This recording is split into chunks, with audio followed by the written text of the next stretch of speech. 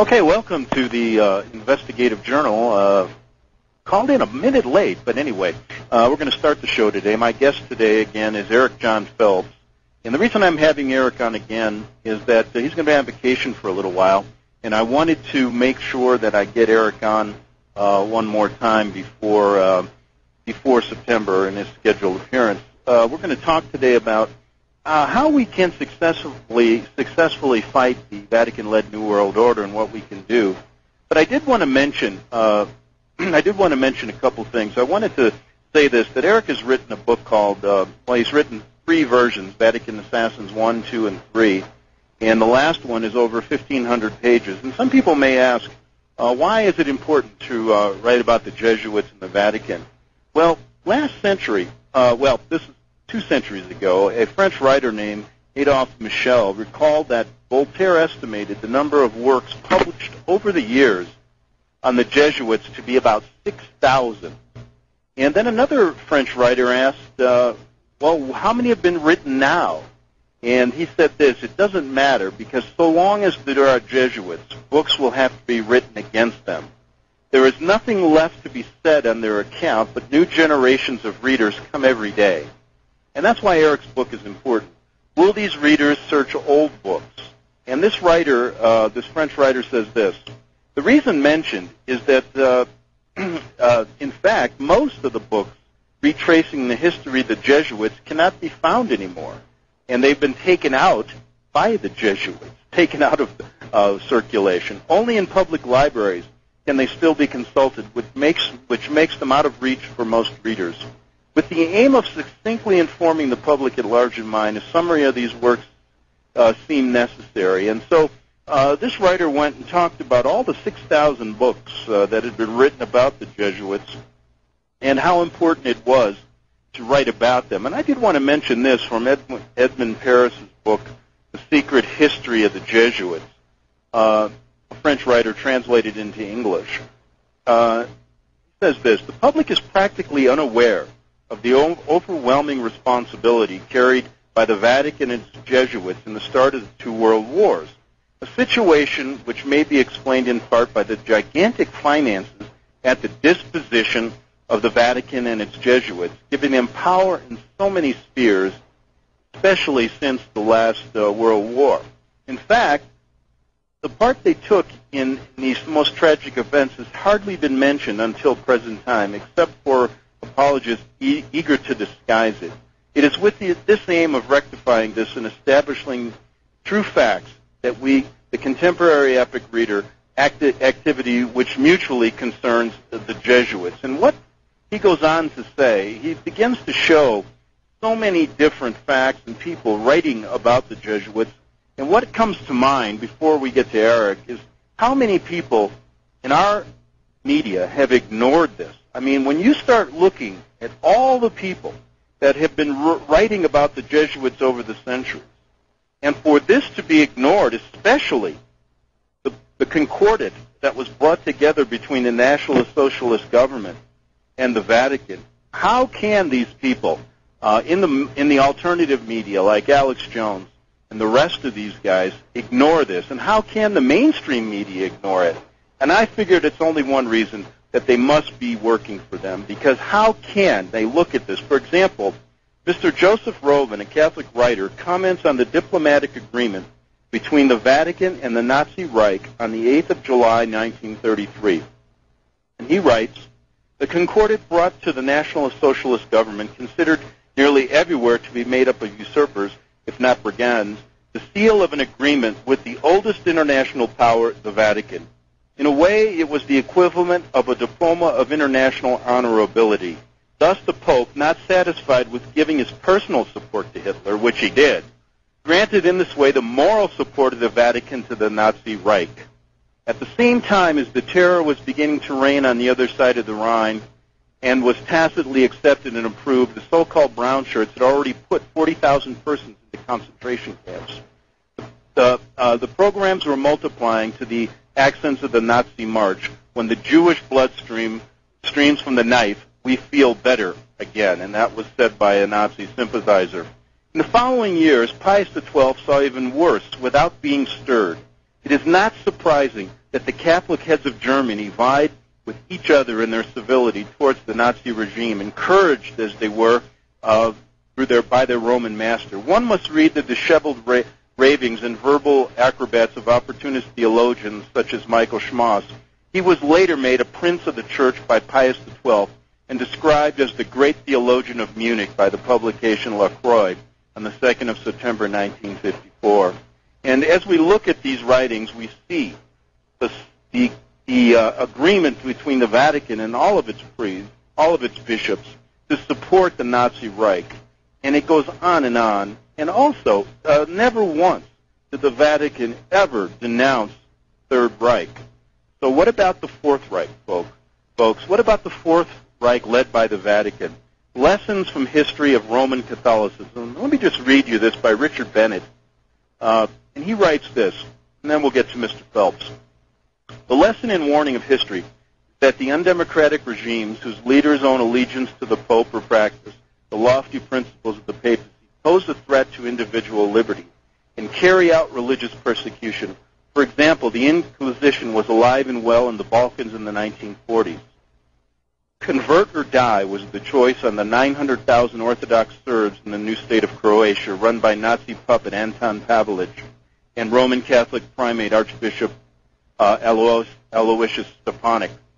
200,000 of them were converted, and the other 700,000 who preferred to die were tortured, shot, burned, and buried alive. This appalling persecution, carried out mainly by Ustashi priests and friars for the triumph of Christ in Croatia, included many of the worst atrocities of the war. Certainly the mutilations were horrific, the savagery terrible. Few people know what took place in Croatia during the Second World War. News of it had been simply suppressed. And with that, I want to get to another thing. That's exactly what's happening today. The truth about the Jesuits, the Vatican, and what's happening in our country is being suppressed by the likes of people in the alternative media, and I can name their names, John Stadtmiller and his radio station, Jeff Rentz, the rest of these guys, Alex Jones and GCN, who control most of the alternative media, and many other people, have not given you the straight story. They've not researched history and will suppress this because they are protecting the Vatican so that this Inquisition can take place unabated in America. It's your life, folks. It's the life of your children.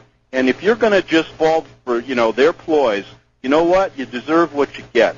And the mainstream media has proved to be a whore. So now has the alternative media. With that, I want to get to Eric Phelps. Eric, how are you? Doing well, Greg. Pleasure to be with you and your listeners. Yeah, and I wanted to bring that up for the first 10 minutes of the show to show how important it is. Over the years, there have been over 6,000 different books written about the Jesuits over the course of history. And what this French writer said is most of them have been suppressed. And that's why it's important for people like you to come forward and write again and to continue throughout history, to continue writing against them, because they are just making it impossible for people to find the truth. Now, I know people in the media are smart as me or you, and they know the truth. They're just suppressing it. And I wanted to get your opinion about how important it is to continue this pursuit of exposing the people who are really hiding the Jesuit and Vatican evils in this, what I call the Fourth Reich. Yeah, well, it's absolutely important because it's the Jesuits who rule the country. And I have a quote in my book by G. Gordon Liddy, who was trained by Jesuits at Fordham, and his father was very intimately involved with the Jesuits there. And the quote in his book that I quote in mine is, his book is Will, the autobiography of G. Gordon Liddy. He says in there that the Jesuits at Fordham rule the world and they enjoy it. Mm-hmm. And G. Gordon Liddy knows who rules. And so all these guys in Washington know who rules in the Beltway. And yet they're under oath or under death threats not to say anything. And so as a result, the people think, well, that in fact there are two political parties and there really is a race and there really is an election, when that couldn't be any farther from the truth. So indeed, we need to continue to reveal the history of the Jesuits so that in the flow or in the stream of history, we're brought to the present and it makes perfect sense as to how they got this power and how they rule. Yeah, and that takes us to how they control the media. Just for a point, last time you were on the show, we discussed this in depth, but I think it's worth mentioning just for a couple minutes again. And when you start looking at some of the past books that have been written about the Jesuits, and your book, which cites numerous people throughout the course of history warning us about the Vatican and their evils, even the Croatian genocide in World War II, and just as late as the genocide in Rwanda in the 90s. And what's so upsetting is that none of these people who profess to be in the alternative media, who we talked about, will deal with these issues in a fact-by-fact basis. And I think the reason is, if they did, their cover would be finally up. What's your thoughts? I agree completely, and they would not have a show anymore. I think the only one in the alternative media that ever really did deal with the Jesuits, sincerely and persistently, was William Cooper. Mm-hmm. And so after they finished killing him, they felt that the main voice of exposing the Jesuits was gone, but little did they know the Lord had other things in mind, that there would be a host of other people now that would rise up and expose them for what they are. But indeed, the Jesuit order, what I want to concentrate on when I have my newsletter going, and maybe even a broadcast with American Voice, I'm thinking about it for an hour a week, is to continually set forth the great authors of the past and what they wrote on the Jesuit order, with the great statesmen of Europe, what they had to say about them, the leaders in World War II, what they had to say about them, and so that the reader may become very, very familiar with Jesuit history, and so that he's not surprised to see that all these Jesuit grads are manning key positions in the media, such as Chris Matthews, such as Tim Rissert, and a host of others. So when you see the Jesuit connection there, then people can know that they have an agenda. Yeah, and it not only stops with the media. It's also in our government and in the banking sector. And basically, if you look at some of their followers, it's amazing how much power they have. And it appears that they hide behind this one simple method, and that is to say, we are the sons of God. We are just a religious organization. And how dare you criticize us? That's right. And you see, the reason why we can attack them is because we're taking their own writings that they don't want you to know. For example, their key writers are called moral theologians. Moral theologians. I call them immoral theologians. And some of their key defenders, are propagandists like Cardinal Bellarmine, Robert Bellarmine. He's a very important individual, a Jesuit and a cardinal of the 17th century. Another particular immoral theologian was Francisco Sarez. Francisco Sarez wrote the book on justifiable regicide, justifiable murder of an enemy of the order. Another immoral theologian, Emmanuel Sa, and Pablo Escobar. The list is just unbelievable. But these immoral theologians that they call moral theology, in France, in the 1760s, this became known because of the Lavalier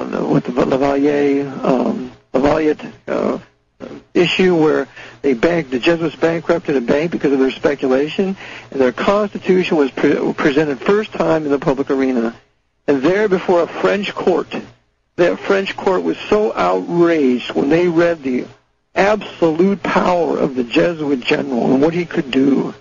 And Lavalier had no business, quote unquote, speculating for the order. They put it all on him rather than make the order pay for the millions that had been lost. That the French, what would be our Attorney General, called for the absolute suppression of the Jesuits, which ultimately France did expel the Jesuits in 1764, and they took all the writings of their moral theologians, Sarez, Molina, Escobar, all of those men. They took them and they burned them on the public steps of the capital in Paris, France. A public burning of all their works. And then their open expulsion from France under Louis XV. So this made all the papers all of Europe and the colonies in America and in England. So none of this was ever done in a corner so the people didn't know about this. And there's instance after instance. Tsar Alexander I does the same thing in 1820 after the Jesuits sought to convert the nobles of Russia, of Tsarist Russia, to their cause, and seeking then to overthrow the Tsar. It was Tsar Alexander who in 1820 issued a royal ukase that said no more Jesuits in St. Petersburg and Moscow and no more Jesuits in all the Russias because they're constantly meddling in political affairs. It had nothing to do with their religion. It was their political meddling.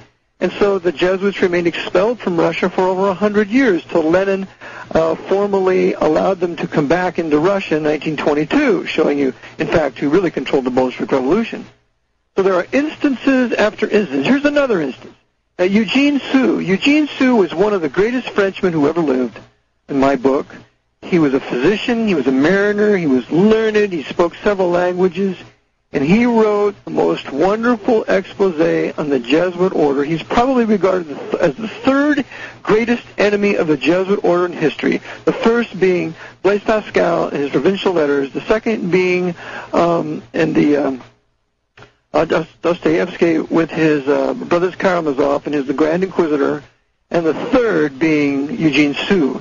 And when Eugene Sue wrote The Wandering Jew in 1844, and this hit Europe, all the Europeans realized that the Jesuits were running their countries, that they were the masters of murder and deception and pillage and extortion and you name it, centralizing all monetary power, political power. And that was one of the things that was used to excite the European nations to the Second French Revolution of 1848. We have Westward Ho, written by Kingsley, who was the confessor or the chaplain to Queen Mary, to Queen Victoria. Westward Ho further exposes it. You have Voltaire in his Candide. Let us eat Jesuits. It's one particular piece of great literature after another, which, by the way, we are not allowed to read in our college literature courses, that further exposes the order in all their devices. So we need to go back to the literature and the writings of the 1900s and early 20th century.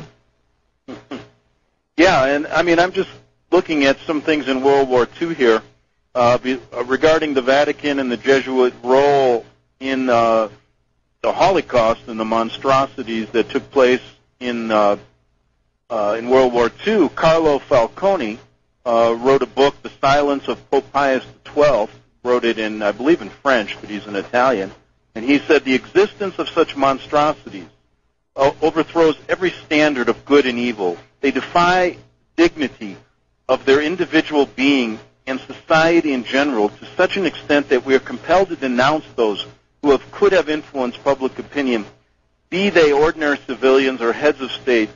And what he's talking about, to keep quiet in the face of such outrages, he's talking about the Vatican, would amount in fact to downright collaboration. It would stimulate the villainy of the criminals, stirring up their cruelty and vanity. But if every man has the moral duty to react when confronted with such crimes, it is doubly so of the religious societies in their heads, including Pope Pius XII, who said nothing, and above all, the head of the Catholic Church. And so we not only show silence, then we get to complicity. And that was brought out in another book where it actually showed that the Vatican had used Monsignor Stepanek to work with Anton Pavlicek, who was the mass murderer for the Eustachis. And it's documented. Then we go, there's a very concise book by Gunther Louis. It's written in 1964 called The Catholic Church in Nazi Germany. And he says that all the documents agree to show the Catholic Church cooperating with the Hitler regime. That's exactly right. There is no Adolf Hitler without Pacelli. You have to remember that Adolf Hitler was an Austrian. He was not a German. He only received German citizenship in 1932, the year before he became chancellor. He was a flophouse drunk. He never read a book. All he ever did was read newspapers. His one-room little apartment there in Vienna contained old newspapers. He was totally incapable of writing Mein Kampf. So, which is why Leo Lehman, in his great book Behind the Dictators, says that the Jesuits wrote Mein Kampf, and their whole geopolitical pattern for Europe is dictated by Karl Haushofer, who was another Jesuit. Hitler followed it to a T when he subjugated Austria and then Czechoslovakia and then attacked Poland. But no, Hitler was nothing. He was nothing. He was just a crusader to preach the crusade against the Jews of Europe. And so, therefore, it was Eugenio Pacelli who had been personally tutored by the Jesuits. The Jesuit general Francis Xavier Warrants was his tutor in Rome, and Warrants had a hand in the writing of the Code of Canon Law for 1917. And Pacelli had been taught hatred of the Jews from the time he was a little boy. And he was most devoted to the Jesuits' Virgin Mary.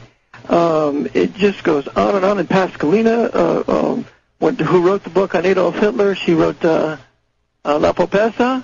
And in that book it tells that Hitler visited Pacelli, who was the nuncio there in Bavaria, and he visited him, and Pacelli gave him a sack of money, and he said, go fight the crusade against communism, essentially. So, and without Pacelli, who then goes back to be Secretary of State, who then becomes Pope in 1939, without him, there is no Adolf Hitler. Cornwall should have never wrote the book Hitler's Pope. It should have, the book should have been called The Pope's Führer. That's the proper title. So no, you just go on and on and on as you find these things. And then after the war, you have 4 key Jesuits who are involved in the cover of the Pope in the Eurasian Jewish Holocaust. And 3 of those Jesuits were Blepp, and one of them was Robert Graham, an American Jesuit, and Robert Lebir, who had been the Pope's confessor. All these 4 key Jesuits, and I named them in my book, were involved in suppressing the evidence of the papacy under Pius XII being the mainspring of the whole Third Reich and the Eurasian Jewish Holocaust, not only of the Jews, but also of the German Lutherans, because we have to remember Prussia was destroyed in World War II. Protestant Prussia was finished. Hitler and Stalin worked together to destroy the Protestant Prussian people. And we have the destruction of the 20 million Orthodox people. And the Orthodox people have been condemned by canon law. So the Jesuits are wonderfully and unbelievably orchestrating the dictators of Europe together, allied and Axis together, in the annihilation of the certain peoples they wanted to destroy, as well as in the establishment of the Kingdom of Jerusalem. Exactly. And before we get to more pertinent things that are going on in our world today, I wanted to mention, so many things are forgotten, but there was a speech by a member of the parliament for Livorno made at Ortona on the 15th of April, 1946. And Laura Diaz, who was a member of parliament, said this. She said, the Pope's hands are dripping with blood. And then students at Cardiff University College, chose a theme for a conference, and this was April 2nd, 1946. Should the Pope be brought to trial as a war criminal? And the answer is absolutely. Absolutely. And here's what's so interesting, though, and let me read this really quickly. Here's how Pope John the 23rd expressed himself when referring to the Jesuits. This is after all these facts and information comes out implicating the Vatican, implicating Pope Pius XII with the Nazi war crimes. He says, persevere, dear son, Jesuits, in the activities which have already brought you well-known merits. In that way you will gladden the Church and will grow with an untiring ardor. Your path is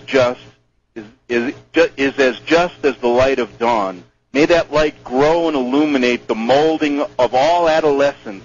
In that way you will help carry out our spiritual wishes and concerns. We give our apostolic blessing with all our heart to your superior general, to you and your coadjutors, and to all members of the Society of Jesus. And then, when was this? Recent, just right after that, Pedro Arrupi Father Urupi was named Jesuit general. So that's how they view this whole thing. Well, we have to remember, Greg, that the Jesuits have done only what they've said they were going to do. You have to give the devil his due. The Jesuits, in their documents of law, in their documents setting forth what they seek to establish and fulfill, which they don't want the public to read, they have done exactly what they said they will do, and for that I respect them. And just what I read that was to show the hypocrisy of the Pope in the Catholic Church, because how can a man in the highest position of the Catholic Church express this loyalty and this adoration for the Jesuits after they've been involved in the most horrendous of genocides? Because this is why. According to the doctrines of Thomas Aquinas in his Summa Theologica, it is no murder to kill a heretic. We have to understand that. And without the shedding of the blood of the heretic, there is no salvation. These are doctrines of Aquinas that the Jesuits have championed and put into their moral theologies and into their Jesuit oath. So the Jesuit, after 15 years of education and brainwash by his superiors, is in the hands of his superior as a stick in the hand of an old man, as described by Loyola. And so when they're given the order to kill, assassinate, defraud, become involved in graft or whatever, they carry out the order without fear of reprisal and without conscience, and do exactly as they are told. They are the perfect Manchurian candidates, and wherever they are in their secret places, upon the order of their superior, they immediately come out of their holes and do their bidding, do the work that they've been told to do. Just as if you ever saw the movie Brotherhood of the Bell, when Glenn Ford is given an order to do something, it's absolute and complete and total obedience, which was the maxim of the SS. And so this is how the Jesuits function, and it goes all back to their theologies. Right. And, you know, the most important thing I think your book, your Vatican Assassins 3, does is it brings all these facts to the forefront. And then it also shows who's willing to discuss it in a logical manner to try to get to the problems facing our country, facing Europe. And then it shows the people who are hiding it. Because never once did I ever hear you say, believe, just read what I'm saying. Put it out there.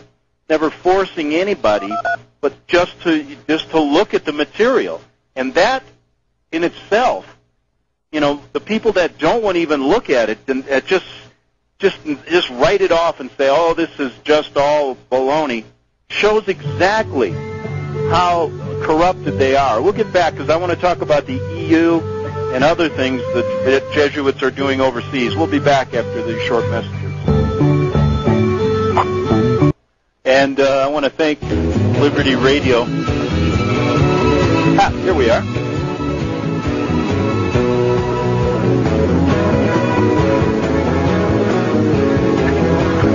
Okay, we're back, and I wanted to thank Liberty Radio for running that, and it really shows where we've come from '63 with Kennedy, and then what our president is saying now.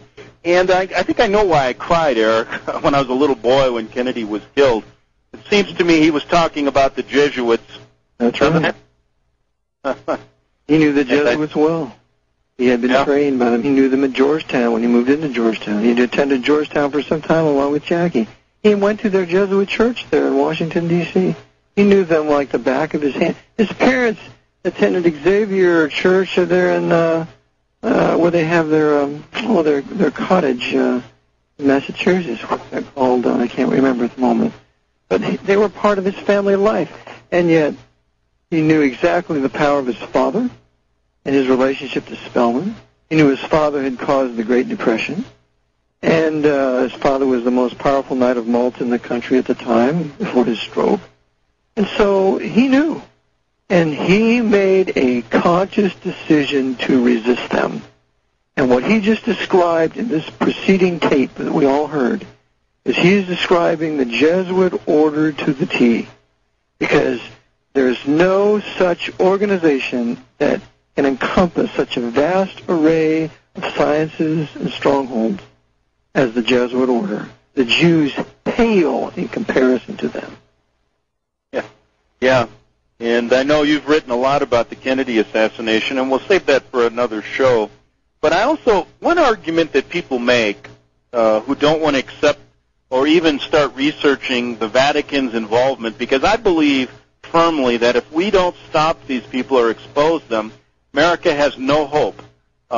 It's that serious. And one of their arguments is that, well, the Vatican may have been like that in the future, but, in the past. Yeah, in the past, but they're not like that now. And I wanted to read something and then get your opinion on that. But this, by Pope John the 23rd, about the Jesuits, shows they haven't changed.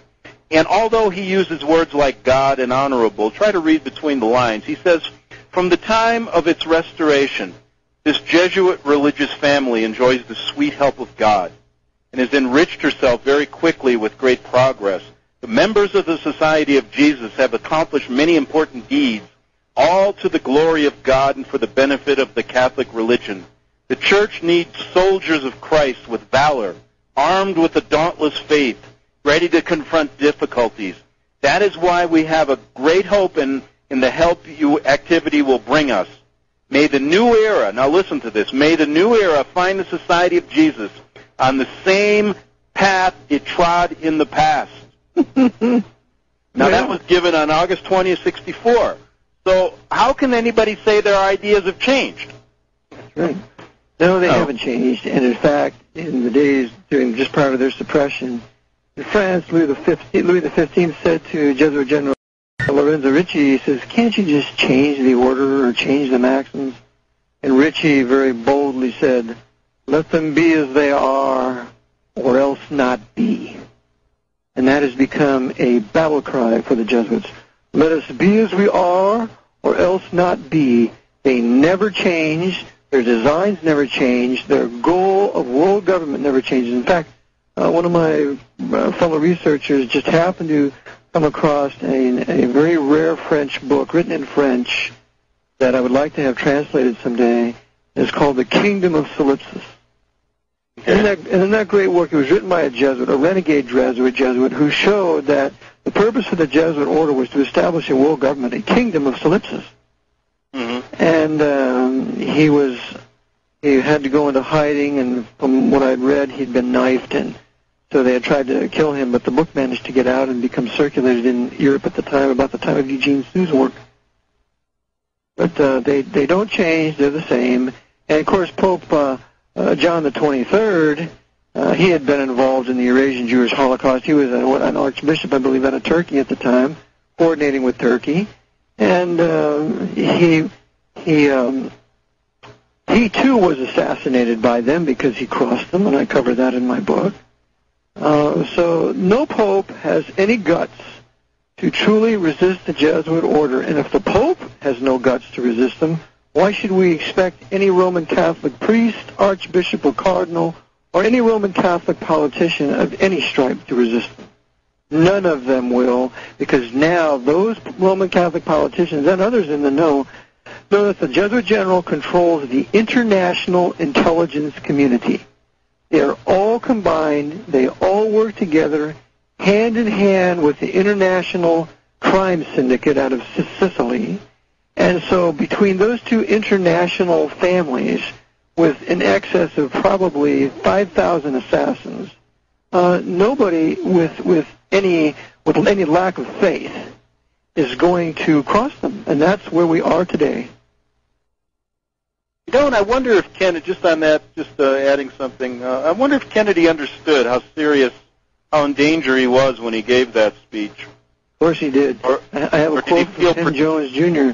in one of the 4 books he wrote on Forgive My Grief, and there's a quote right in there, this is taken from Kennedy's secretary, that she said, he said, they can get me, if they want to get me, they can get me even in church.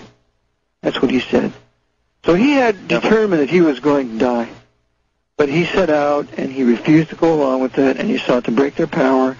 And it was very intriguing that nobody came to his aid or rescue, nobody of any race, of any religion, including Billy Graham, the 33rd degree Freemason. He knows all about the Jesuit Kennedy assassination. Yet do you think he'd say a word? We have been completely betrayed, from the pulpit to the statesman, to the academician, to the artist. They have betrayed us, and so therefore we have to go back and dig up these works and start over again. Yeah, and it was interesting if you look at some of Kennedy's the changes he made. He was hitting them right where it hurts, so to speak, and that means in the Federal Reserve he wanted to get rid of. He wanted to completely abolish the Black Pope's international network of the CIA, the KGB, the Mossad, all working together at high levels, and also wanted to expose the secret societies. So I mean, he was really things. He was against the mafia, right? Too. Right. There wasn't any enemy he did not engage, and every Baptist preacher, every true Protestant preacher should have united behind him and gave him all kinds of moral support, and took those very same messages to the pulpit. And he's absolutely right in what he says. Can a Roman Catholic say something true? Can a Roman Catholic say something right? Of course they can. And so therefore it should have been repeated in all these pulpits. The JFK, although we feared for him, for our concerns that he's a Roman Catholic, he's obviously repudiated the temporal power of the Pope. He doesn't allow Spellman in the White House. He doesn't allow Spellman to say Mass in the White House. He refuses Spellman any access to the CIA. He completely broke the back of what Eisenhower had created. Right. And thus he was killed. And that was immediately put back in place by that coadjutor Lyndon Baines Johnson, that Freemason out of Texas, whose greatest friend was Warnabal Snyder, a Catholic priest out of Stonewall, Texas, who was at the LBJ's funeral with Billy Graham. I have a picture in my book of them both. Right. I wanted to get into something here in this last 10 or 15 minutes, and then we have another hour to discuss the topic I wanted to, and that is what can we do to solve this problem. But I wanted to talk about the European Union. Now, people don't know that the Vatican, well, they may know, the tax-exempt status in Italy has made it possible for the Vatican to manipulate financially many of the largest multinational corporations. But the powerful influence is nothing when compared with the Vatican's power in the world of European politics and religion. A Jesuit priest said this. He said, when he wrote Inside the Vatican, he said, despite the importance of the papacy for the Catholic Church and its prominent role in international affairs, its internal workings are little known to Catholics, to world leaders, or to the world at large. This general lack of public awareness is particularly noticeable with regard to the influential role the Vatican has long been maintaining in connection with the development of the European Union, which will, their plans then are to create the American Union of Mexico, Canada, and America. Tell us about, this is just another, what I consider the New World Order led by the Vatican, taking control of Europe and then America right after. What are your thoughts? That's absolutely right. As I cover in my book, I cover the Second 30 Years' War. Remember, the Jesuits started the first 30 Years' War in 1618, and it lasted till 1648. And at the end of that war, all modern historians will tell you, begins the modern era, when inventions begin to take off, and the middle class begins to be created, and national sovereignties begin to be established, and the temporal power of the Pope is broken in northern European nations. I mean, this is a very important date of 1648. And so what the Jesuits did is, in 1914, they started their second 30 Years' War. And it raged to 1945. And in that second 30 Years' War, they eliminated the nations and the leaders of those nations who had been their enemies for over 100 years.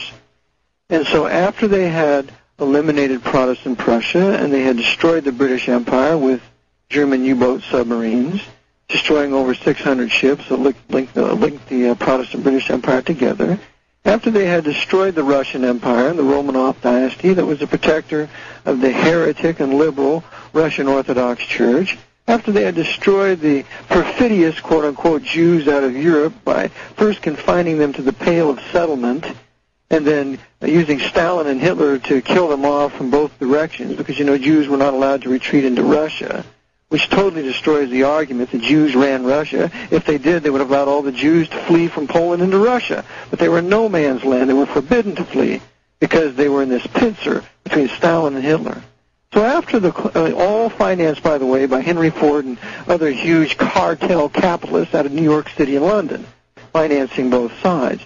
So after World War II, then, the Jesuits then helped their greatest Nazis to escape out of their rat lines, and they merged the NKVD and the OSS into new agencies using the old masters of the SS and the SD. A portion of them went into each intelligence agency. And so they were busy creating the international intelligence community during the Cold War under the false pretense that we can have thermonuclear war, airborne nuclear war, which I have said many times, there's no proof of mutually assured destruction, and airborne nuclear war. There is no proof for that. And so therefore they put this Cold War upon us, and what happens? It's called the violent peace. The CIA commits 10 million murders during the time of the Cold War, according to what John Stockman, who was one of the first defectors out of the CIA, and he tells the truth. And so they're busy using their intelligence agencies to further kill off the leaders of nations because they cannot allow any national sovereignty to exist in any nation. We must destroy their political leaders. We must destroy their racial identities. We must destroy their language. We must mix the languages. We must destroy their historic cultures. And so they were busy doing this during the Cold War. And so now what we have is the Jesuits now destroying what was once white Anglo-Saxon Protestant Northern Europe and white Anglo-Saxon Protestant North America, and also white Anglo-Saxon Protestant South Africa and Zimbabwe. So they're busy finishing off these last bastions of the greatest resistors to their temporal power, and in the North America here, they're busy merging Roman Catholic Mexico, which has been destroyed thanks to NAFTA and GATT via Bill Clinton and Lee Iacocca, Knight of Malta Iacocca, Kennedy assassin. And they're busy creating their I-35 highway, which will be the I-69 corridor, for the purpose of our invaders when they come up into North America. So the Jesuits, for the plans for the 21st century is to completely destroy what is left of the Protestant Reformation, including the Bill of Rights and the Constitution, any real freedoms that we've had, and bring the world under international Jesuit fascism with the pillars of communism controlling. Vitally important, I think, if the nations of Europe and America to remain free, then we have to wake up to what they're doing both in Europe right now and tackle this critical issue of Rome. And it's just so depressing that this country, the supposed leader of freedom, which we know is a falsehood, stands probably is the only one that could possibly stand in the way, and we have been sold out by the most important branch, and that's our media, who could alert people to this. And they are not doing it, and they're collecting money, going to the bank, while this country will slowly fall into the hands of Rome and the Jesuits. Right. We have to remember that America, this what we call America, has been in the hands of the Vatican since certainly no later than Grover Cleveland, especially with the Kennedy assassination when the Jesuits killed Kennedy. But from 1901, the fascist symbol of the fascists began to be displayed in the House of Representatives. I saw it there when FDR declared war, when the Congress declared war in 1941. Those fascist symbols were there in the House.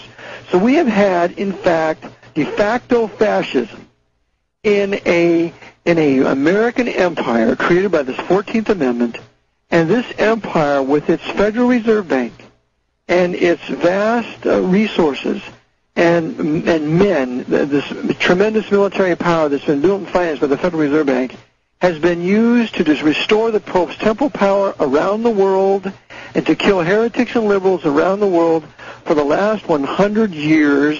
And this is merely a continuation in Iraq of what's been done since the days of the Spanish-American War.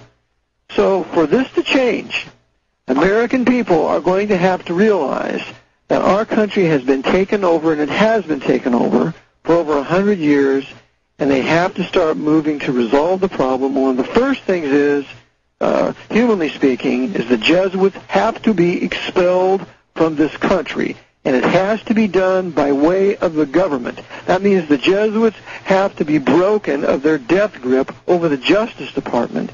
In fact, when you go into the Justice Department of Washington, D.C., there's a fence there, and there's a gate, and as those gates open on the inner ends of those gates, as it opens together, are the symbol of a Roman fascist, a bundle of rods with an axe protruding at the top. The Justice Department is fascist, and it's run by the Jesuits and will protect them, and they will never be expelled unless the Justice Department is taken back. Mm-hmm. Yeah, and the Church of Rome is one of the major players in this totalitarianism of the New World Order. And just look at what they've done in Europe, and this is the unfolding of the major global strategy, and you're seeing the Fourth Reich now, I think, emerge out of its embryo, is the way I look at this happening here now. And it's about time Americans realize that this government has sold out. So to get to that point where the government expels the Jesuits, we got a job to do to get the right people in government again. That's right. And there are those that seem to be right, like Ron Paul. I mean, he advocates doing away with the socialist communist income tax, which is a violation of our Fifth Amendment right, trying to compel us to make admissions and confessions on a tax return every year, which is typical Roman, because you see, the Jesuits have designed this government of the empire precisely as they run their Vatican Empire, because every Roman Catholic is supposed to go to confession once a year. Well, now every citizen under the 14th Amendment is supposed to go to confession every year, and it's called filing a tax return. They've patterned it perfectly as they run the Vatican Empire pursuant to canon law. So when Americans begin to wake up and realize it's the Vatican that's taken over, that the Archbishop of New York is really the president, the king of this empire, and there is no political individual who will dare disobey him, because they all cower at his feet there in St. Patrick's Cathedral, hoping for his blessing that they can be in some kind of governmental position. The other thing is the Jesuits, with their 28 universities, their graduates go into every facet of life: sports, entertainment, politics, law, medicine, inventions. The Jesuits are the gatekeepers of the patent office.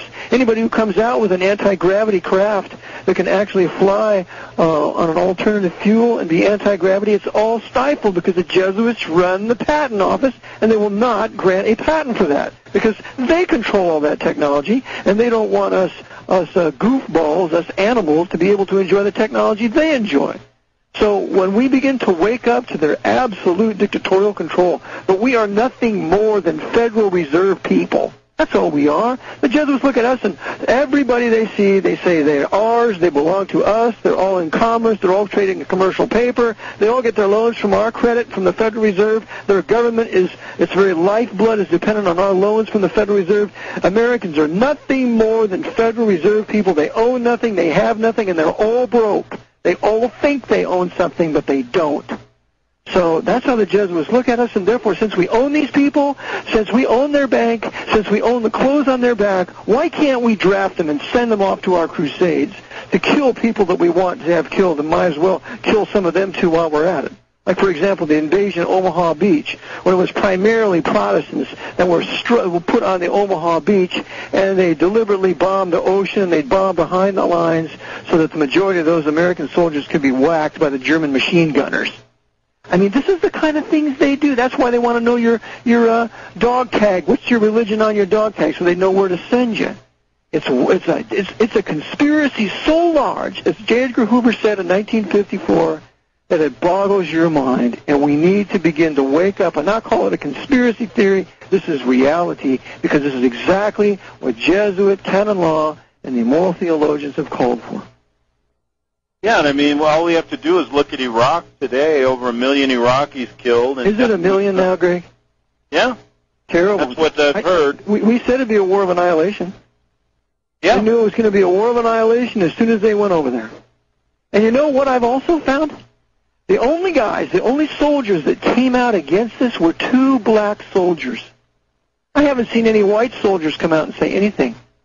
Now, one black soldier that was on for a day before they yanked him off, that Eric, what was his name? And there was another guy in Rousseau's work from Freedom to Fashion. He was a black fellow Marine. He said, I'm not going back there to kill any more poor people. I haven't seen one white soldier to refuse to go back to Iraq, but we're committing annihilation over there. But hopefully someone will not disappoint us and come out and tell us we're not going back either. It's a war of annihilation. And, yeah, I mean, it's so obvious that they're using our youth to kill off the Iraqis, and this is not going to end. I mean, this is just the beginning of what their plans are, no matter what the government tells you to pacify you. Oh, we may remove the troops next year and lower the number, but we have to look at the final, analysis from our generals. I just think America, and then to see the lackluster resistance put up now everywhere in this country, it makes me wonder if the American people aren't just resigned to what's happening and say, well, we can't do anything. What can we do? I wonder about that. What's your thoughts? I think there's much truth to that. Look at the attitude they take towards filing the income tax return. I've never met anybody who wants to do it. I've met many people that say I have to waive my Fifth Amendment right to do it. But you know what? The vast majority of the World War II generation, the baby boomers, they all went along with it. They all had fear and terror of the Internal Revenue Service. And you know what now? There's something a lot more terrifying than those sinners, and that is the Department of Homeland Security. When those monsters are unleashed upon us after we get our next 9/11 event, and after Mecca and Medina are blown, they'll make the IRS and the BATF and all these other alphabet agencies seem like Boy Scouts. Because we didn't resist our invaders at our doorstep, now we will have to resist them at our hearth. And that's always a much more dangerous place than at the doorstep. So yes, you're right. The American people have resigned themselves to this, and hopefully the Lord would send a revival as certain of God's men would begin to preach the true gospel and return to the King James Bible, and people would have courage and faith once again to resist even though the odds, quote unquote, are against them. Yeah, and then I love people who say, once you get into the religious aspect of this, so many Americans have become so apathetic to even the thought that religion could be playing a part in this, and the Vatican could be using it as a deception as they have over the centuries. And I think that is another key element here, that we must start exposing the Vatican as well as other religious people for what they really are. Absolutely. And I put it in quotes, call themselves religious. And then the apathetic Americans saying, oh, they can't even be involved in this. It's a perfect plan they've got set up. We've got to break it. We'll be back after this short message. I woke up today, I was crying, lost in a lost world. Journal today. I'm your host, Greg Szymanski, and I'll be here for the next hour, and I'm here every day on LibertyRadioLive.com from 4 p.m. to 6 p.m. Pacific Time. And also you can go and look at my website at www.arcticbeacon.com, and you can read about the Jesuits and many other things that we talk about on this radio program. And I also recommend you go to Vatican Assassins, and I believe that's .org, right? VaticanAssassins.org. Yes. And you can get a lot of Eric's writings and also a copy of his latest 1,500-plus page book, Vatican Assassins 3, and it's well worth reading for the reasons that we've stated many times in this show. And I wanted to make something clear to my listeners. This is not a show, a potpourri of interviews done daily to entertain you or to awaken you about the latest little piece of minutia about 9/11 or the little piece of minutia about when the government is going to attack again, like many other shows do. In the past, I've whittled down my message to this very important message, and that is the Vatican-led New World Order in all its tentacles. And I do it for a reason, because I wanted it to be an educational program based on the fact that no one's covering this anywhere. The guests that I bring on, like Eric Phelps, are left to talk in a very small market where they should be in a very large market. And some of my critics have said, well, Greg, why don't you talk about some other things? And I said, I will talk about other things once you put my guests on the major networks, once Alex Jones and John Statmiller put all these guests on, and they're on a basis equal to how they blame the Jews, how they blame the geopolitical banking organizations, and once there's an equality there, I promise I'll do other things. But until that day happens, I won't, because there's no one that needs to be told, and the message needs to get out, and it needs to be done in a repetitive manner if these other organizations are hiding it and actually bringing down this country, and it's going to lead to your demise, folks. That I'm sure of, and I've learned that by just talking to all the people and reading all the hidden stuff that I could not believe.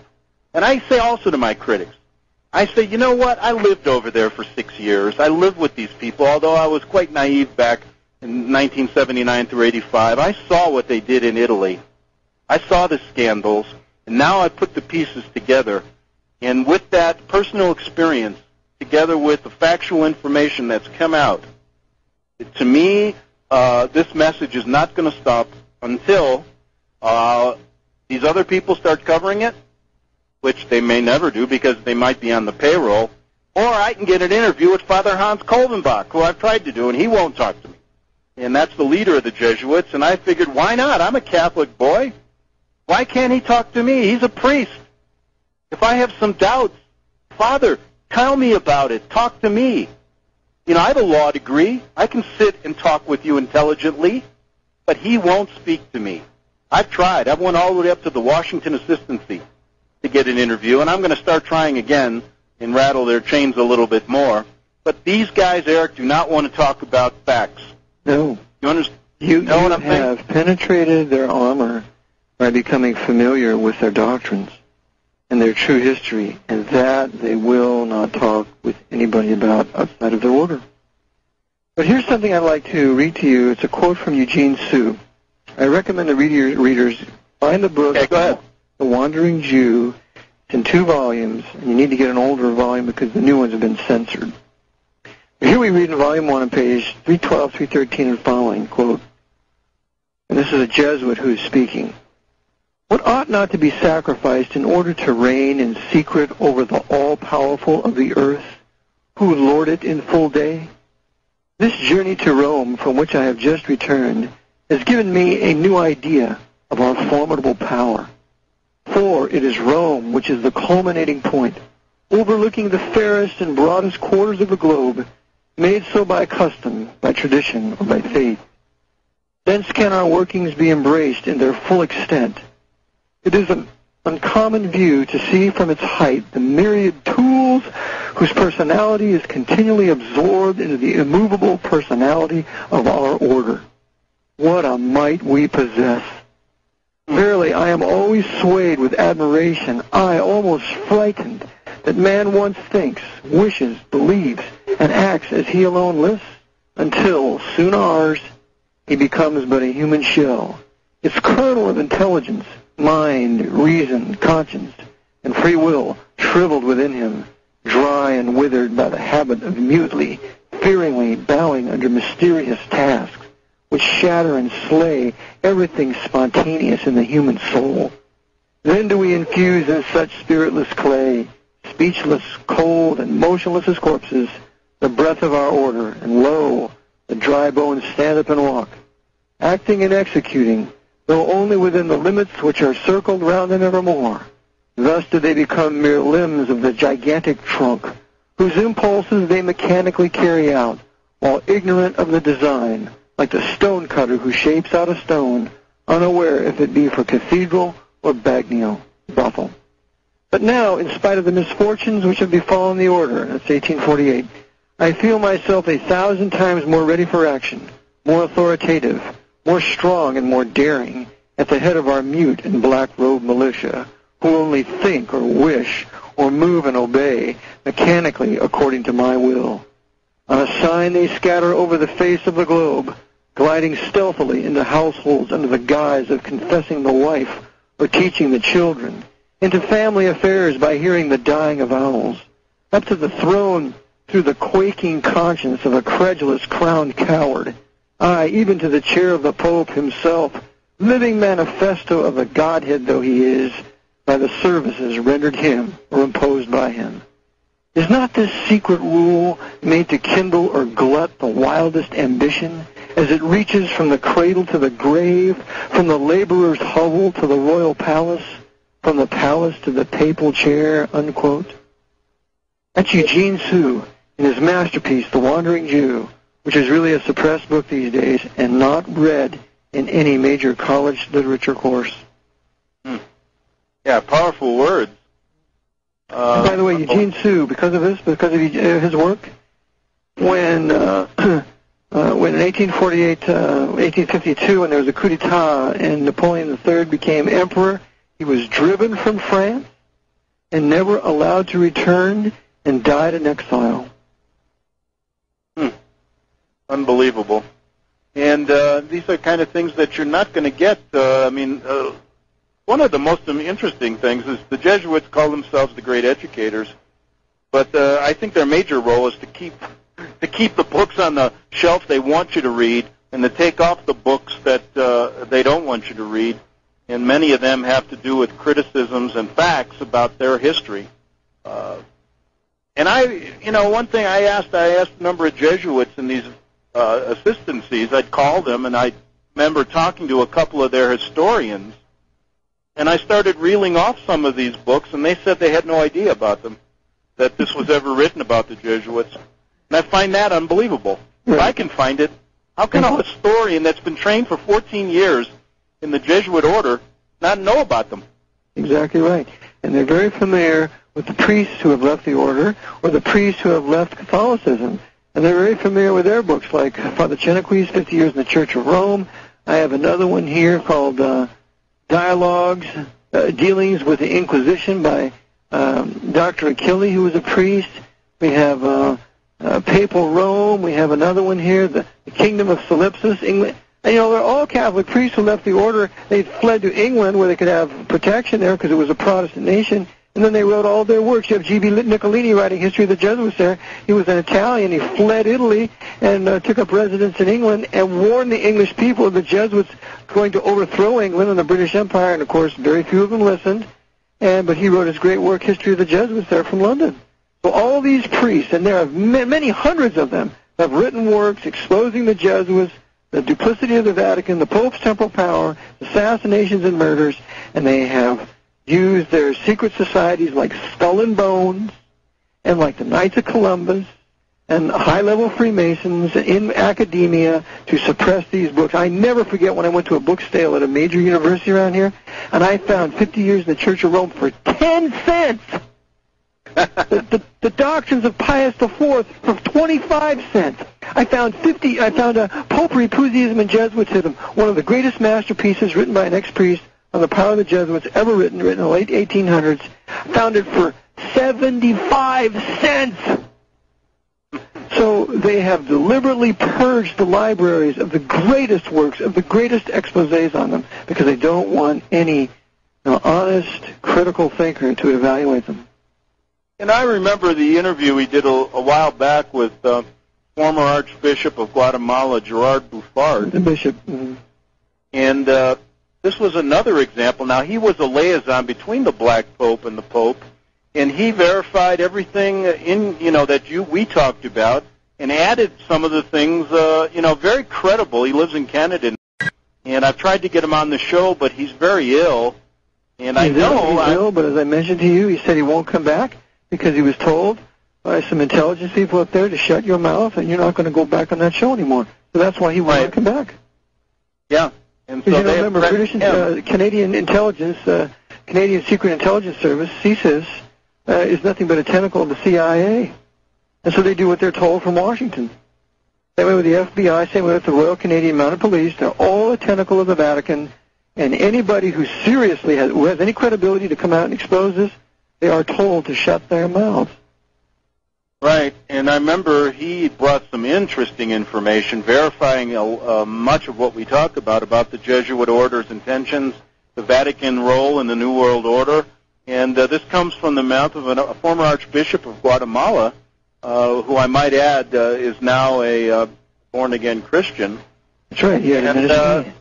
And when I was there to visit him a couple of years ago, he showed me his broken bishop's ring. Because whenever a man ceases to be a bishop, they break the ring open. They take out a certain seal that's in it. But he showed me his broken bishop's ring. He'd been in the Knights of Columbus. He had the sword, the outfit, the whole thing with the Knights of Columbus. He'd been inducted into high-level Freemasonry within a certain Catholic cathedral up there. He showed me all his regalia and all his uniforms, yeah. Yeah, and he mentioned that he was in the higher-level Freemason, and that many archbishops are around the world. That's right. And then he's threatened. So what does that tell you, folks? If a guy is so credible as him is threatened and can't come on the show again, don't you think there's an ounce of credibility in what we're talking about? And don't you think there's a really reason for why they want to blame the Jews and why they want to keep this message off? Because this is really how you're going to destroy the New World Order, and they don't want anybody to know about it. Because I tell you what, look what happened to Kennedy. We talked about that earlier. And there's another interview I remember. There was a guy named Jim Arabito who had done a lot of the exposing in the 90s of the Jesuit order, and he was on a world mission to expose this. In fact, I pulled an interview that he did with Alberto Rivera, a former Jesuit priest who was killed by them, and just enlightening information that's been suppressed. And as the Jesuits would have it, Jim Arabito was killed in an Alaskan plane crash when he was on his mission to expose these people. It's the same way they did to John Jr., JFK Jr., sure.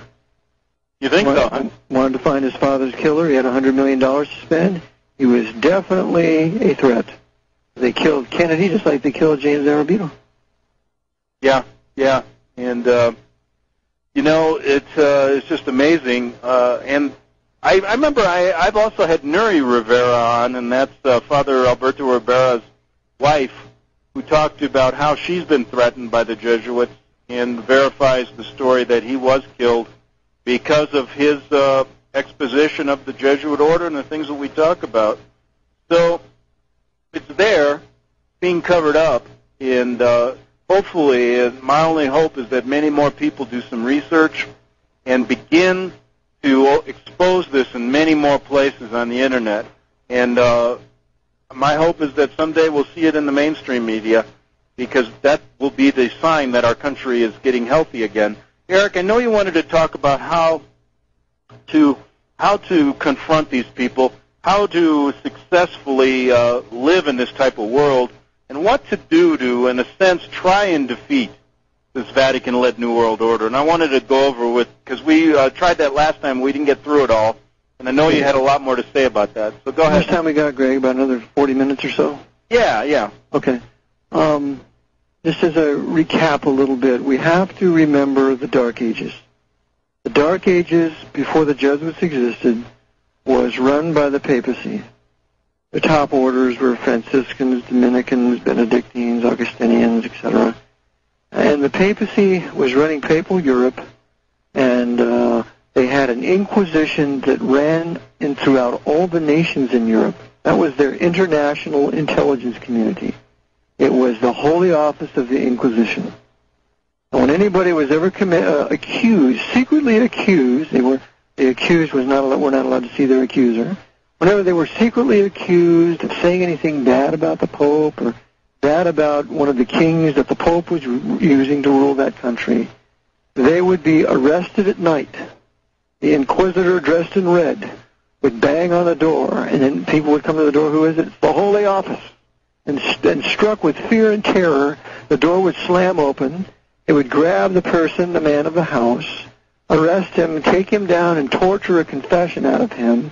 And that once he confessed to his crime, like the Russian KGB or NKVD, then they handed him over to the secular arm to be burned.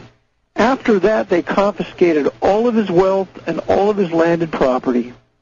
So the Inquisition today, through the Black Popes International Intelligence Community, works the same way. And the IRS is a part of that. And this is what the Jesuits have sought to do, to restore the blessed despotism of the Dark Ages. And there's a book called The 13th Century, the Greatest of Centuries. And in it, these Jesuit coadjutors call for the restoration of the 13th century when the Pope was the universal monarch of Europe. And that's exactly what they want to do now. And so what happened is they had this power where you had the immorality of the Vatican, the mass murder going on throughout Europe for several hundred years, and all of a sudden, God raised up a few men, Wycliffe, Martin Luther, William Tyndale, John Calvin, and a few others who believed the gospel. Jesus Christ had died for their sins according to the Scriptures, was buried and rose again and coming back, 1 Corinthians 15, and that they were the champions of justification by faith alone, not by any works of righteousness which we would do, but by the simple grace of God, that we're saved by grace through faith and not of ourselves. The gift of God, not of works, lest any man should boast. And when Luther realized justification by faith alone, through grace alone, and the Scriptures were the final authority of faith and practice, he said, there's no more need for the Pope. There's no more need for the papacy. And ultimately he was expelled from the papacy because it rejected the Word of God, and he became the great German reformer out of which the rest of the Reformations took place, like in Holland and in England. And what happened with this Protestant Reformation, when the Bible was put into the hands of the common man in his own language, he could now read what God's maxims and his words for himself.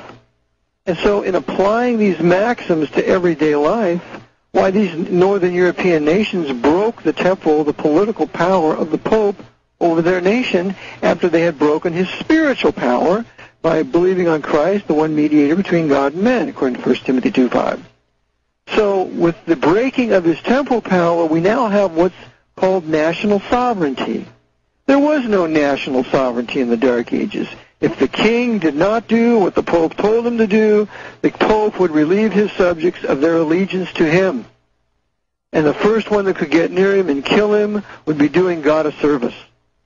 So there was no national sovereignty in the Dark Ages. But now, with the Pope's temporal power broken, why national sovereignty begins in Germany. It goes into Holland after an 80-year civil war. It goes into England with Elizabeth and later Cromwell. And it also finds its way over here with the creation of our Declaration of Independence and U.S. Constitution.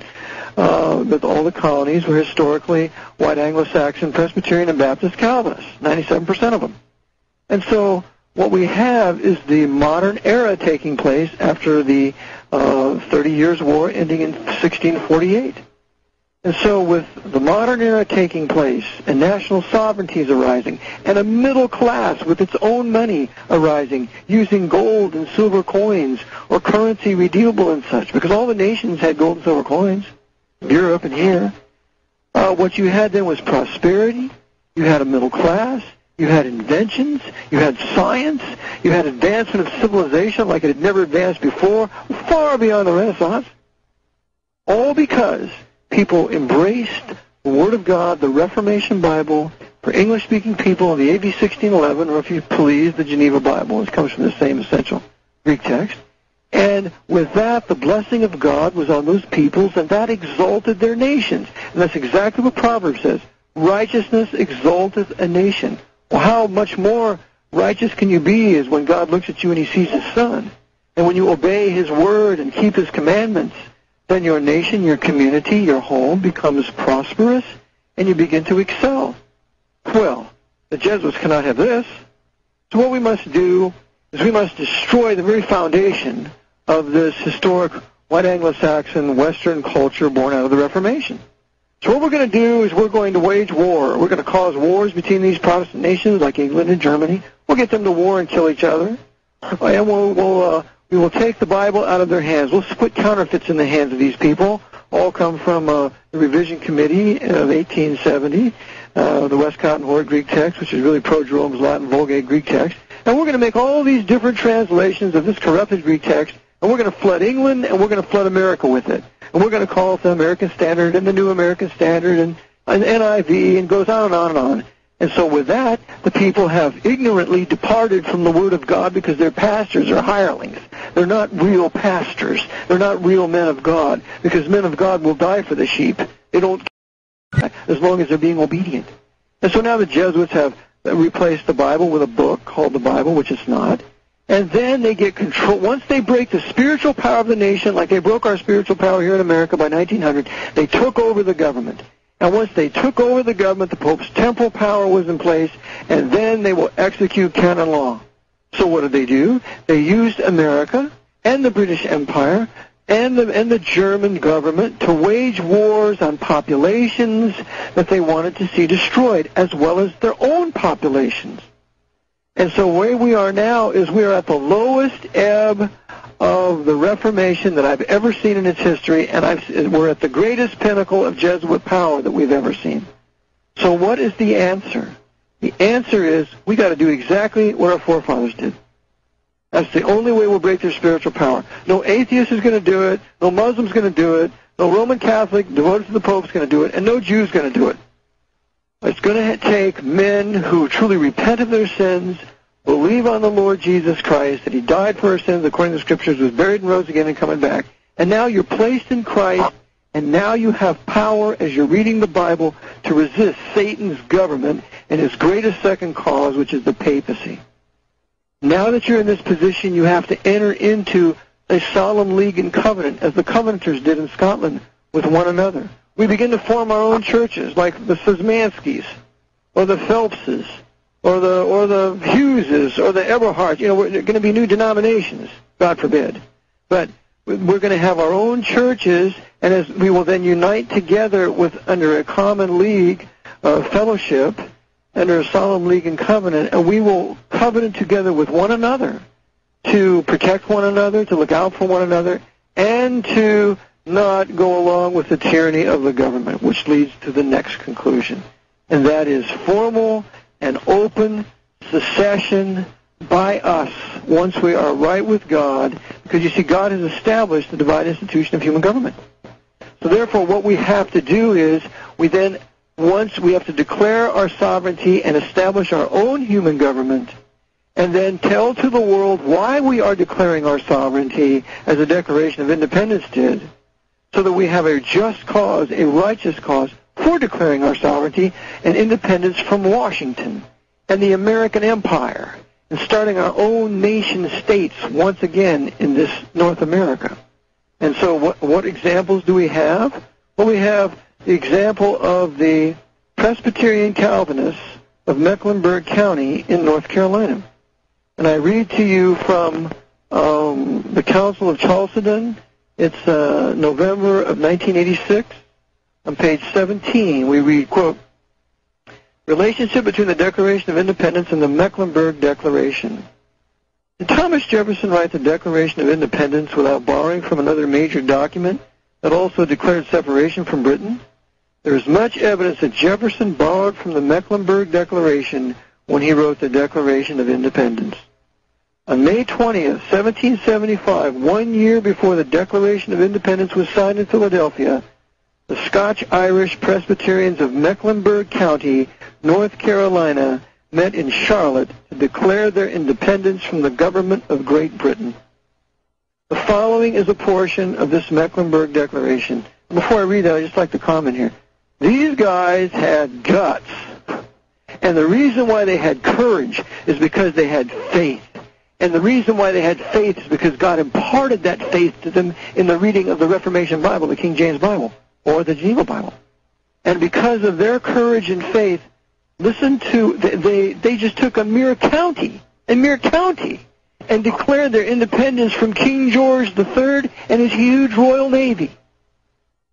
Here's a portion of that Mecklenburg Declaration. Quote, "We do hereby dissolve the political bands which have connected us with the mother country, and hereby absolve ourselves from all allegiance to the British Crown. We hereby declare ourselves a free and independent people, are and of right ought to be a sovereign and self-governing association, under control of no power other than that of our God, and the general government of Congress, to the maintenance of which we solemnly pledge to each other our mutual cooperation and our lives and our future and our most sacred honor. That's where Jefferson got that in the Declaration, from the Mecklenburg Declaration. So this is what these men do, and if they did it then, Greg, we can do it again. God doesn't change. If we honor him, he'll honor us. If we keep his commandments, he will honor us. He will answer our prayers. There's no reason why he could not bless a movement like this. But it will take men who are completely devoted to the true Word of God and to the Lord Jesus Christ, and they have no affinity to any particular denomination. Their affinity is to right teaching and the doctrines of grace as found in the Bible. And when they do that, the revolt, the true healthy revolution will begin in the pulpits, and that will carry over into the political, civil life of a people. Yeah, I mean, that sounds like that plan. It sounds to me like the only way to get this to do what you're saying is to follow what people did in the past, and it seemed to work. It worked because the Lord intervened. See, they weren't like posse comitatus. They weren't like the Ku Klux Klan. They weren't like all the identity people. They weren't calling for you to get your guns and fight the government. What these guys did is they first got right with God.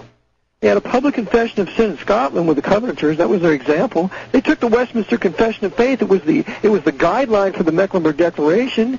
And then once they were right with God, then they openly declared their purpose by withdrawing their allegiance to King George and reserving it only to the Congress.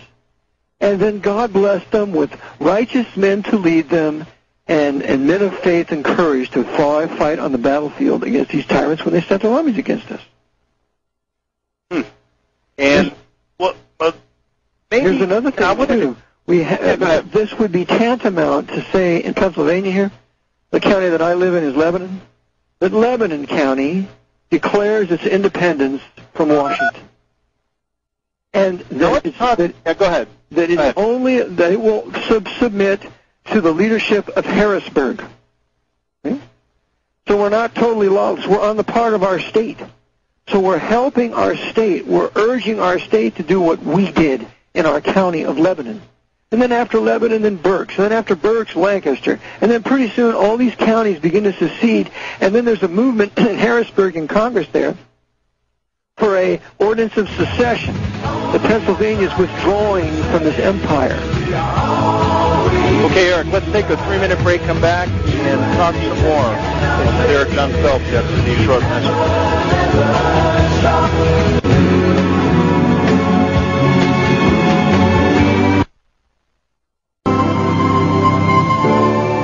Okay, we're back on the Investigative Journal. My guest is Eric Jon Phelps. He's the author of Vatican Assassins 3, and we're discussing some solutions to the problem instead of always trying to just talk about the problems. And Eric, I think one of your major points is you must have a strong faith, and then you must begin to declare your sovereignty from this illegal government that we've now have controlling us for many, many reasons. I think this is similar to what happened back in the 1700s. But what are the differences? How do you see this, if this ever did move forward? What are the differences in modern-day America? Maybe bigger obstacles we have to... We have no preachers. Cross. We have no preachers. We have no men of God with courage. And that's what the colonists had. The preacher there at Lexington, he wouldn't let his men out there. They were the ones who died on the green. He led all of his men in church to fight the redcoats. And until we get over this brainwash of Romans 13 that it is a defense for unlimited submission to tyranny, until we repudiate that heresy and start to go back to what it really means, and that God instituted human government for our benefit, and that they bear the sword for our punishment for evil, and they are to reward us for doing good. When that kind of biblical government is acknowledged, and that's why government wasn't established, then we can go forward. But it's going to have to start in the pulpits. Therefore, what God's going to have to do, he's going to have to start saving some of these men that are listening on this broadcast, giving them the faith of Jesus Christ, and they're going to read the Bible for themselves, and they can start their own preaching. They can start preaching out on the street or at universities or whatever, and you know what? One day they'll get a following. And then as they become more influential and they start preaching and they put out a newsletter, But they are fearless preachers. They have no fear of the government. They have no fear of anybody or anything. And as they're beginning to preach, then people start to wake up. And as they wake up, now your county has woke up, and ultimately you run for election. One of your church members becomes the sheriff. Another guy becomes the county commissioner. And then pretty soon you get these guys in places of government, and then you decide to withdraw your allegiance to Washington. And remember, the sheriff's the most powerful law enforcement officer of the county. Once that Declaration of Independence is made, then you kick out all the federal agencies. All of them are gone. Because now you have a sovereign county, and you're calling for Harrisburg or your state capital in your state to declare its independence from Washington. And once that happens, you now repudiate the national debt. You now take all the land, all the property that's really been pledged to the Federal Reserve because of a national debt. You take it back. You've taken back your land. You've taken back your personal property rights. You reinstitute the common law. You let people prosper. Inventions begin to happen. And with that, people begin to prosper. People begin to be optimistic. Doctors to come into your country where they can cure cancer and they can cure heart disease. There's no reason anybody should have those things. And so once you do that, you have freedom of expressions, freedom of invention, and you're going to see leaps and bounds growing in culture and progress. Well, the Jesuits don't want this. So what does that mean? We have to prepare for our defense. Every man must be armed. And we have to be willing to die for the sake of our God and for the preservation of our nation and keeping it sovereign. And it might be a little old state of Vermont, or it might be the state of Maine, or it might be the state of Tennessee. But there's got to be some place somewhere here in North America, county by county, that they will begin to secede. And I can't think of any more of a reason than this horrible crime of bringing down the World Trade Center, the crime of killing Kennedy and never resolving the murder, and now the crime of using our young people to fight this Pope's crusade on a war of annihilation that ultimately is going to kill our military because it will be betrayed. We need to first repent, get right with God, establish our own government, then secede. And anything else you want to add on this? Yes, there's a book that your listeners need to get a hold of. It's called Lex Rex by Samuel Rutherford. And Samuel Rutherford was a Bible-believing preacher. He was hated. His work was publicly burned by the agents of Rome in England because this great work was the foundation for resistance to political tyranny, and he names the Jesuits throughout the book as the masters of usurping the government of England. So we need to read Lux Rex, we need to read Fox's Book of Martyrs, and we need to read the Reformation Bible and look back into our histories. Turn off the TV, it's nothing but Jesuit cinema and lies, and get back into the truth, which will take work. Yeah, and there's the obstacles to seem insurmountable. I think people that would be listening, but you know what? I'm listening. Do you know what, Greg? That's exactly what God likes. He likes it when the odds are all against us. I think of Joab when he said on the battlefield, he said, you go there and I'll go here, and let the Lord doeth what seemeth good to him. All that matters is that we are in a position of obedience where we're obeying God, and let the Lord doeth what seemeth good to him. I think of Latimer, Ridley, and Fry that were burned at the stake at Smithfield. And one of those men, I believe it was Fry, as he was condemned and they were leading him to the stake, he stopped and he kissed all 7 or 8 of his children, every one of them goodbye, by their age, and then went to the stake and was burned. I mean, if these guys can die for the gospel of Christ and kiss their children goodbye, how much more should we be able to do the same thing in seeking to make a place where our children can have a chance? Because there's not a prayer for them now. They have no future ahead of them. That's the point that we need to discuss. Yeah, what's the fate of our children in the next generation if we don't try to do something? I think you're right. They don't have a chance. And you've said some really good things, and I think I wanted to just add something, and that is, if we look at all the patriot movements, many of the movements that have tried to secede from the Union, there are many different ones. They're all lacking what I think you touched on, and that is faith and men of conviction who are not just operating out of a secular mind state. That's right. They have no personal righteousness. They haven't been declared righteous according to the Scriptures. And therefore they have not subordinated their will to the Word of God, because you see, it's first the sword of the Spirit, which is the Word of God. That's what we submit to, and we're cut by it.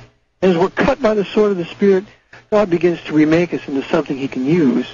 And then after we're in a position where we have been fashioned, where we can be of service to the Lord, and where the sin is cut down in our lives to the place where we're not constantly involved in sin, then He can begin to use us for these kinds of things.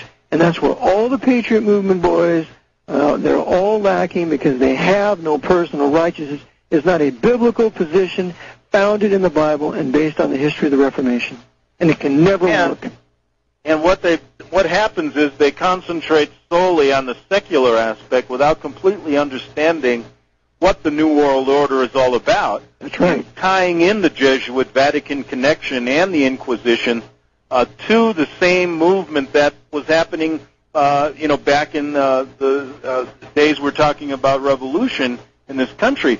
And so I think what you're getting at here, and I think I could make the statement, maybe that's the reason that many of these patriot movements have been unsuccessful, and that's why people that look upon this now will say, well, look at all the people in the past that have failed. Well, and the Patriot movement, there's not one of them, because I was a part of some of them.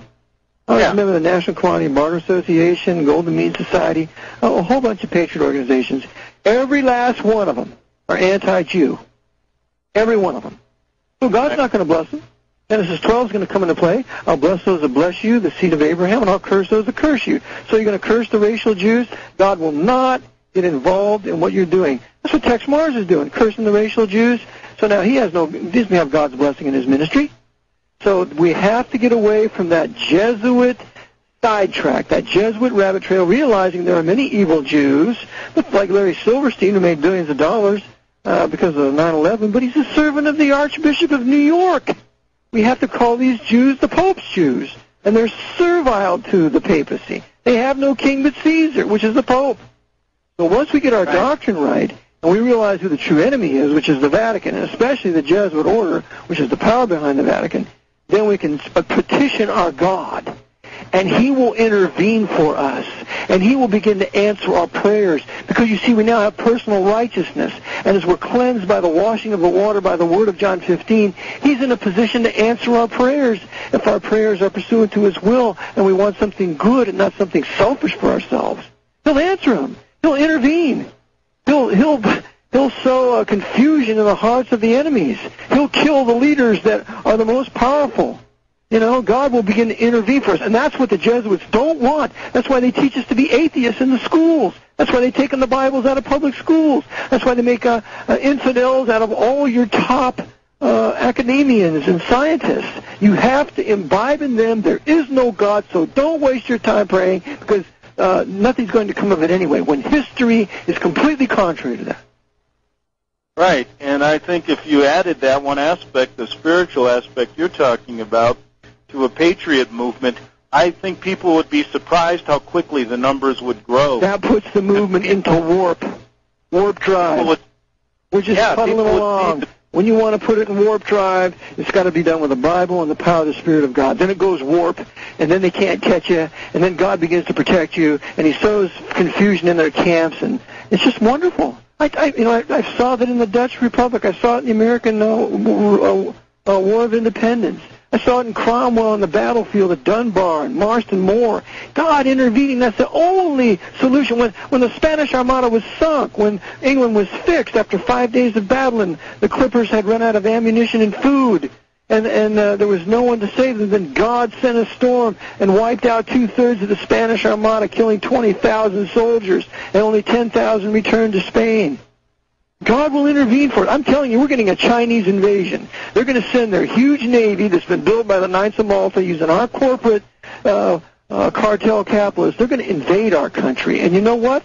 As I said at the Con in 2002, if we would repent, if just God's people would repent and begin to start reading His real Bible, the AB 1611, and calling upon Him in faith, and resisting these sinners in our government as well as foreign policy, God would intervene for us. The only thing we have to fear is not obeying Him. We have to count our lives, we have to count all things but loss, Dying is nothing. It's easy to die. It's hard to live for the Lord. It's easy to die. So when they put a bullet to our heads or whatever happens, it's easy. It's home to be with the Lord. The hard part's sticking around and doing what's right. And the Lord will intervene, just as he did in the past in those examples. And that's why I wrote Vatican Assassins, to give you a flow of history, how God intervened for these peoples, these poor peoples who trusted him and who committed their lives to him and sought to obey his word, and he intervened for them and their countries and blessed them for it. Yeah, and I mean, this is another reason why the Jesuits and the Vatican want to keep all this out of the mainstream or the alternative news, because once this is uncovered, that Spirit of God could really change the tide, and I think they know that. That's right, they know it. That's why they hate the doctrines of grace. That's why they hate Calvinism. That's why they hate the idea that man is totally depraved, that man is that needs irresistible grace to come to salvation, that Christ's death in a specific way was for his elect, that there is an irresistible grace that God gives that calls you to salvation. And when you're saved, there's a perseverance of the saints. They hate the concept of the total depravity of man. They think man is basically good, and by reason they can know God, etc., etc., etc. And so therefore they don't believe that man is an innate and corrigible sinner. They hate that doctrine, because when a man gets that in his soul and realizes he can do nothing without Christ, then God, when you know you can do nothing, then God begins to work through you. And great things happen, and the Jesuit orders put to flight. For example, in England, the Jesuits had taken over King George III. He protected, after Jesuit General Ricci died in St. Angelo Castle in Rome, he protected the Jesuits in England. And so we're not surprised to see the Jesuits controlling King George III during the American War of Independence. But God intervened. He used the French, who had expected to help us. They sent their navy over to us. They sent Lafayette to us, the boy general who dearly loved General Washington and Washington him. And as a result, God used France and Spain to give us victory and separation from England, because Spain had suppressed the Jesuits, and so had France.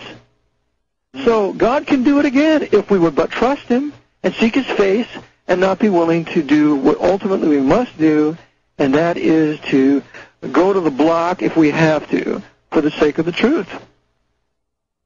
Right, and those points, and that, I think, is really an inspirational speech that you just gave, because it gives many people out there who have found the Word of God a reason to look at the secular aspect of this and work together. And for those who are struggling to find truth or faith, to see how important it is to have that faith and to get it from God, and to see how the Vatican and Jesuits have been manipulating both aspects. The religious aspect. Because there was a movie out. It was Clint Eastwood in it. It was called The Pale Rider. Mm-hmm. Maybe your listeners have heard it. And in that movie, the evil, wicked man who's in charge of the miners that are destroying these other guys that had their little mines, their little gold mines, when it's reported to him that there's preachers in town. He said, "Not a preacher." He says, "If a preacher's there, those people are going to have faith, and then we'll really be in trouble." That's exactly what the Jesuit orders think. If a true preacher comes around and people start getting saved and starting to live by faith, then the powers of tyranny have a real problem. And they expressed it in that movie. Yeah, I remember that, too. I remember that movie. Yeah. I watched it maybe even within the last 6 months. Yeah. But when you see that, then you look at the social aspect of America, and I think people, once we've talked about the religious and the secular points here, look at the social aspect of America, what we've turned into as a culture. And isn't it exactly what the Jesuits wanted? No faith whatsoever, a total group of people who live, the high life, watching TV, entertainment, pornography. Right. It goes on and on and on. And what that does is it keeps you away from the important things in life. And I just wanted you to comment about their social aspect, the social plan they have. Exactly. They've used their Supreme Court to legalize pornography, to legalize forced race mixing, which is completely unbiblical. They've used it to exalt the female to an equal level as a man, which is really female supremacy now. You don't believe me? Just watch what happens when you get a divorce and see who gets what. They have completely reversed everything. They have destroyed our monetary system. We have no wealth. We can't save a dime. They've given us they've destroyed our domestic manufacturers. They've destroyed our small businessmen that was the basis for all of our jobs and having fine American products. It's one damnable thing after another. And so the people think, who cares? There's nobody who cares. Give me another shot of whiskey, or give me another hit on that joint, or let's go do an 8-ball. And so as a result of all this depression, that's the practical solution. But the practical solution, when you embrace the Word of God, is it doesn't matter how dark it is. Because no matter how dark it is, the Lord's still on the throne. He still has all power in heaven and earth, and He can intervene and answer your prayers. And when He does that with a host of people, things start to happen. Yeah, and I think just so people know you a little bit, you weren't always this way. I mean, no. You come from a different background, so I was raised in it can happen to you, it could happen to anybody. Tell us a little bit about your background. If it can happen to me, it can happen to anybody. I was raised in a little place called Terre Hills, California. I was raised around Irish and Portuguese and Italian Catholic people. Loved them dearly. Yeah, but in my family, we were atheists. And, we were apostate Protestants. We were once Protestant, but, Jesus is just a good man, blah, blah, blah, blah. And so I was in tremendous sin, even in high school, and as a result, the Lord used that sin that I had gotten into to convict me that I was going to hell. And I knew if there was a hell, I deserved to go there. And so therefore, if there was a hell and I deserved to go there, well, then I needed God's remedy. And His remedy was His Son has stepped up, and He died as though He did all those horrible things that I did, and He was buried and rose again, and now He's given me a free pardon.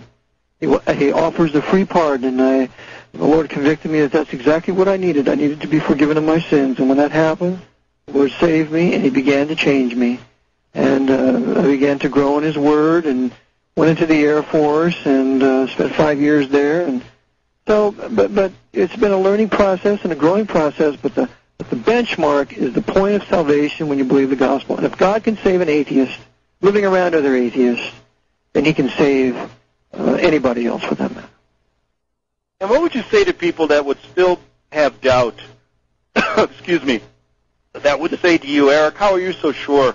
You could have taken the easy way out and just dismissed this and go, well, it's just a story, heaven and hell, this God, and you could have gone on your merry way, finding many, many different religions and ways of life. How could you tell a person that you're fairly positive that you chose the right way?